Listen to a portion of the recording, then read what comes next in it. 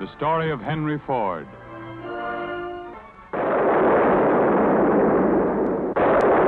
April 7th, 1947. Spring storms lashed the Midwest, turning the River Rouge into a flood that swept over the grounds of the Henry Ford estate. The old man, now 84, went out to inspect the damage. The effort was too much. He returned to the mansion, and a few hours later, it was like a mighty tree had fallen. His passing marked the end of an era. He was born into the horse and wagon age of the last century, but the slow motion of the times was not for him. He sped up the tempo, put America on motorized wheels. The crude cars developed swiftly into luxury autos. More than any other man, Henry Ford was responsible for the modern vehicles that have changed the face and habits of America. He gave Americans a credo of success, one that had served him well. In an early radio broadcast with Thomas Edison, he said, "The young man makes up his mind to work. There's no limit to what he can do. But if he makes up his mind to go at it without the idea of work, he hasn't much chance. He must study and work, and he must go back in any art as far as he can, just dig up the very beginning.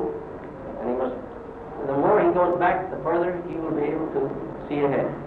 Yes, Henry, you preached and practiced the virtue of hard work, but ironically, your hatred of farm labor was the cause of your success. Born on a farm during the Civil War, you went to a country school, didn't get much of an education. You were 24 years old when you and your wife moved to Detroit. In 1893, the year your son Edsel was born, you experimented with a newfangled contraption, a horseless carriage. A queer-looking thing, you gave it a queer name, the quadracycle. Folks laughed at the notion, but you carried on, encouraged by your wife. Late one night, you pushed it out of the shed. You chose a late hour because you didn't want the neighbors to laugh at you if it didn't work. But go it did. That moment was worth the years when you'd begged, borrowed, and went hungry to raise the money to build the quadracycle. It worked, and you were in business, the automobile business. To advertise your gasoline buggies, you designed and built a racing car, the famous 999. You hired a speed-crazy bicycle racer named Barney Oldfield to drive it. You took the monster to a nearby racetrack. Oldfield had never driven a car before. He hit 60 miles an hour. A week later, the Ford Motor Company was organized. The first cars were expensive for those days. Only the rich could afford them. Henry wanted to bring the price down. But how? The answer, by speeding up production. But again, how? Henry found a solution. The assembly line. The first assembly line was crude. Little by little, he improved it.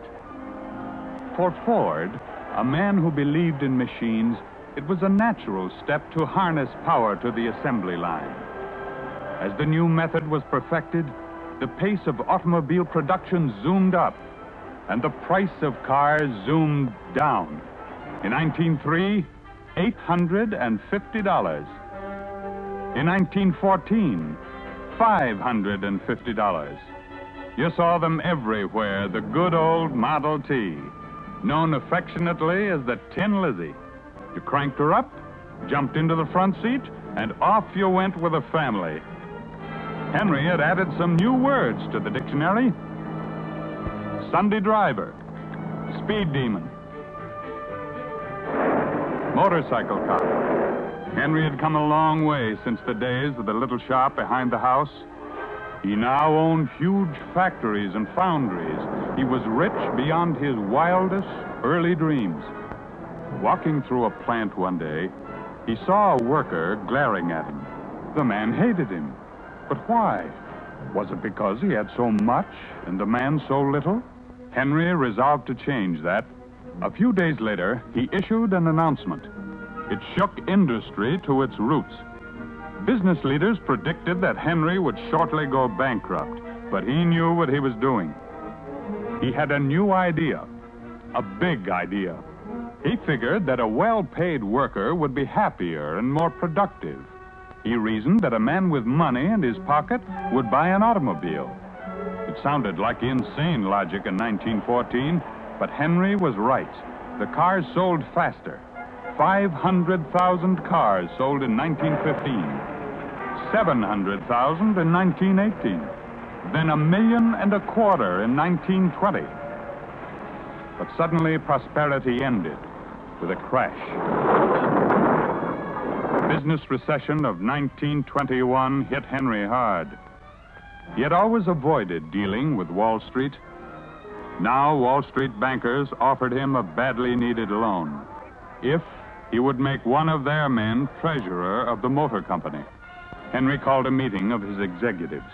Should he accept a loan and turn control of the company over to the money men? It was the hardest decision of Henry's life. A crucial meeting to decide the future of the Ford Motor Company. Henry turned down the Wall Street loan. Instead, by economy measures, he reduced the price of his cars. Result, the assembly lines began to move again. By 1928, when the last Model T came off the line, Henry had built and sold 15 million of them. A year later, you were called to the White House. The stock market crash had turned the country into panic. Asked by President Hoover to help restore public confidence, you responded with a general wage increase at a time when wages were being slashed. You were 61 years old, one of the wealthiest men in the world, but your most precious possessions were your grandchildren. Your tastes were simple. Tinkering with an old steam engine was fun. You loved to ice skate on a frozen pond and dance the well-remembered country dances of your youth. For relaxation from business, you went on camping trips with Tom Edison and John Burroughs. You were with President Hoover in Edison's laboratory on his 83rd birthday. With that little invention, you multiplied the life in the world by 1,000-fold. Another old friend was Orville Wright, inventor of the airplane. But your most constant companion was your son, Edsel. Together, you and Edsel campaigned with Alf Landon, the Republican presidential candidate, in 1936. You were proud of your cars. Together, you examined the new car models in 1939. Those cars were displayed at the World's Fair later that year. At the fair, you and Edsel entertained Al Smith and Fiorello Laguardia. Those were the good days. Then came the Second World War, and you shifted to war production. Edsel drove the first scout car to come out of the plant. At Willow Run near Detroit, you built a huge new plant for the production of bombers. You and Edsel checked the first planes to come off the new assembly lines. Edsel was your right hand. More and more you depended on him. So when the blow fell in 1943, the effect on you was devastating. 80 years old, you had outlived your son. You grieved with your grandson, Henry II, for his father. In all your eventful life, you had never suffered a blow half so severe. Grief-stricken, you and your wife brought Edsel to his last resting place. Edsel gone. It's hard to believe. Seems impossible. Why, you can recall his face as it was only yesterday. Edsel gone. Who will take his place? Not Henry II, Edsel's oldest son. He's in military service. Benson, also in military service. No one to take Edsel's place but yourself. 80 years old now, Henry resumed the post of president of the company, the position Edsel had held for years. Back into harness in old age, Henry supervised production of bombers. When Army officials came, the old man was there to show them around. It was a heavy load, and 80 years had taken their toll of his strength. Henry was weary. On his 83rd birthday, a moment that gladdened the old man, a visit with children of the neighborhood. He had always loved children, but now they reminded him of the past. Later that day, a visit to the place where it all began. The quadracycle, an old friend, just about the only survivor of the old days. Sitting there in the machine, Henry's thoughts drifted back to that fateful year, 1893. Himself as a young man, the machine that was to revolutionize travel and make his fortune. Well, both ambitions had been achieved. Few men had lived a fuller life. A year after that visit with a quadracycle, Henry Ford was dead. Gone, but forever present in the cars he helped to create. His memorial, the concrete highway speeding the country on its way. He'd built scout cars and bombers to defend the United States. Without him, the face of the land would not be the same.